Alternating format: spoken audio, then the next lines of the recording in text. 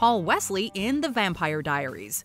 We're all responsible for our own actions. Every drop of blood that I've spilled, I am accountable for. Granted, it's debatable if Stefan really counts as a teenager, seeing as how he turned 162 years old in the first season. Then again, Stefan became a vampire at the ripe age of 17, keeping him eternally youthful.